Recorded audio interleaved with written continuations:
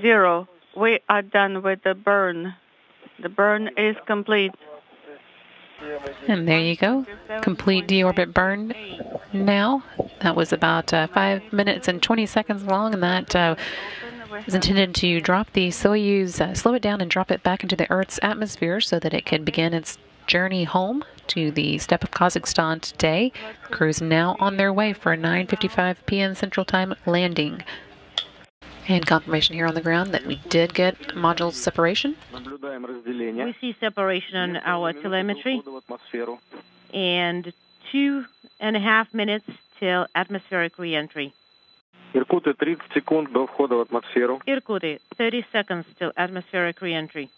A minute and a half left to go until touchdown. We still don't have video from the landing site at this point, so we'll be waiting on confirmations from the team on the ground. We'll pass those on as soon as we do hear them, and if we are able to get video in the meantime, we will definitely put that out as well.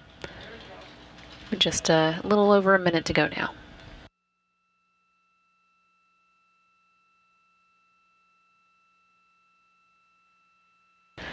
And there's the video we've been waiting on. Soyuz under its parachute, making its way down for today's landing. That should be coming up very soon at this point.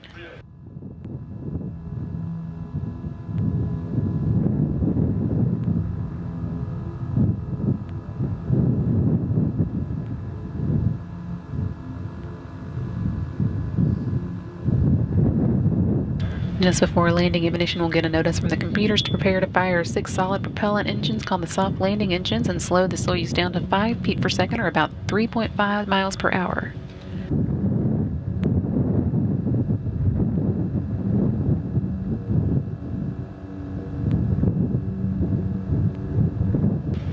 And you can see Soyuz has now touched down in Kazakhstan, 9:54 p.m. Central Time. After 196 days in space, 3,136 orbits, and 83 million miles, Chris Cassidy, Anatoly Ivanishin, and Ivan Vagner are home. Again, that landing coming at 9:54 p.m. Central Time, just a smidge early.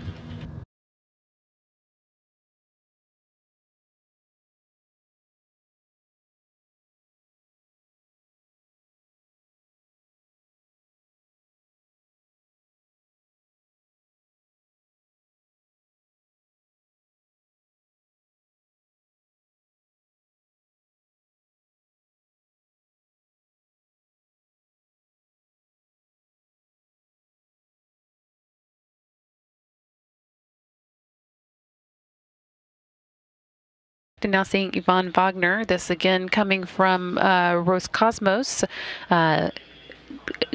Looks like we've got 2 of the 3 crew members out now, and we'll keep watching for Anatoly Ivanishin, who should be up next. You can see a few of the NASA personnel who are gathered out at the landing site.